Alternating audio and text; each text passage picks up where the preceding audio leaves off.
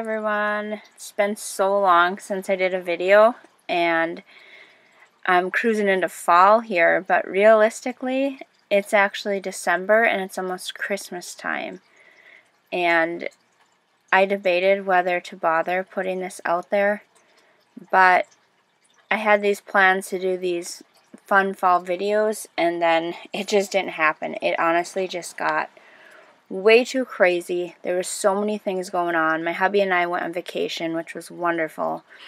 And we had so much bonus, beautiful weather that I was able to do so much more gardening stuff than I was planning on or thinking I was going to get to do. And I just feel like every year, it doesn't matter how organized I think I am, I always think of a million other things that need doing. Besides just like basic yard cleanup, which is honestly never done. There's so much garden work and yard work and just stuff to do on the farm. And I always tease my hubby because he's an engineer, so he's all about working smarter, not harder. And I said, I'm all about working harder and dumber and slower. So that's kind of how I do things. And I don't know why, I guess I enjoy the grind sometimes. But yeah, I decided to put in a bunch more raised beds in this orchard area. When we originally bought our property, I fenced in this huge area and the plan was to put like all fruit trees in here. But the issue is we get really strong west winds here and there's no protection really at all from the west. Like, we have trees in the back of our property, but it kind of just creates a wind funnel. Come on out. Come on. Come on out. Come on. Come on.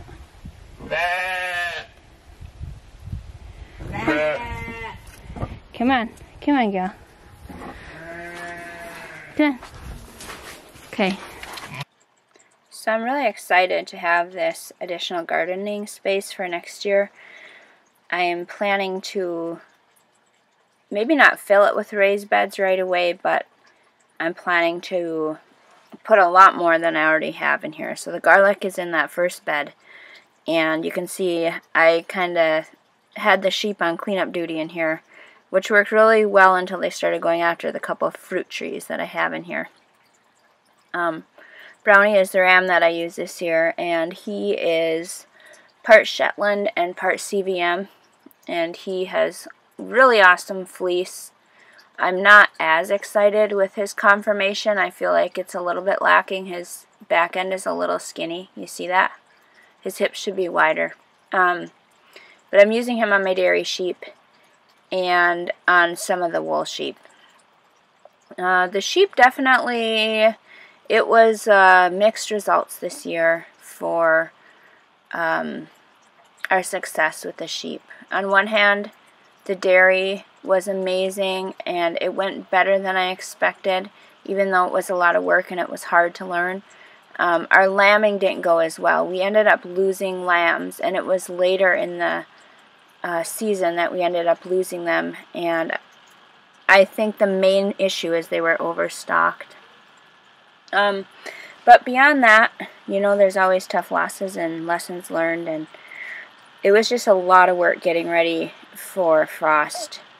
The tomatoes did awesome this year, really well. My favorite method for tomatoes is to grow them right in the chicken run, and I have amazing success every year.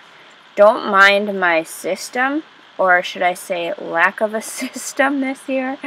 It was kind of a joke. Look at these cages. I mean, it was literally like coming out here to try to pick these was quite a joke. But we're on cleanup right now in this clip, so we're literally just pulling out all the cages, and then any tomatoes that are big enough, even if they're green, as long as they're big enough to pick, we put them in buckets and brought them inside. And then I let them ripen in the kitchen, and I think we made like 20 gallons of sauce. Cheers! It's amazing. So the reason we can grow our tomatoes in the chicken run is because we have 2 separate chicken runs.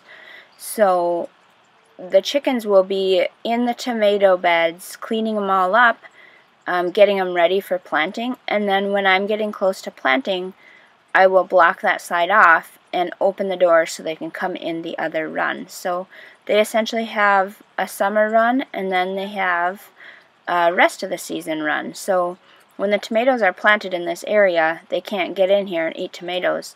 But once we pick out all the plants and clean it all up, we don't pull all the plants up or anything. Well, some of the plants get pulled up, but basically just let the birds do the work. And you know how once in a while you stumble along something that actually works.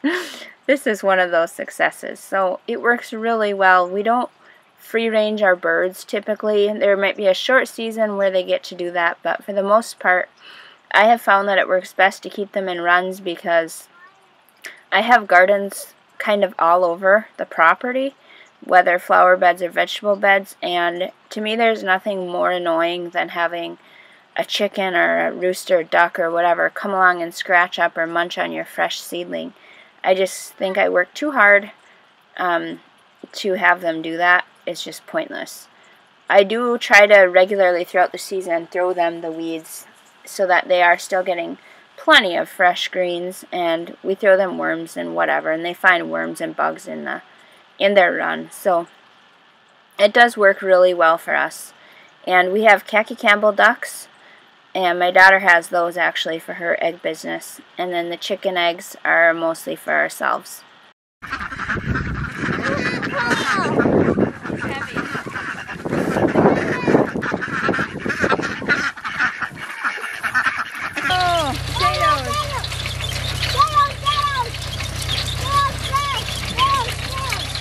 This was also a giant success this year. We planted over 400 pounds of seed potatoes with our neighbor, and we honestly did not do a lot to the field. I mean, we did hill them up once or twice. We could have done a much better job on hilling, and we could have done a much better job on weeding, and we could have done a better job on watering because we literally did not ever water them. And we got several thousand pounds of potatoes back. So that was really cool. It was really awesome to see that. God blessed us, and we're so thankful.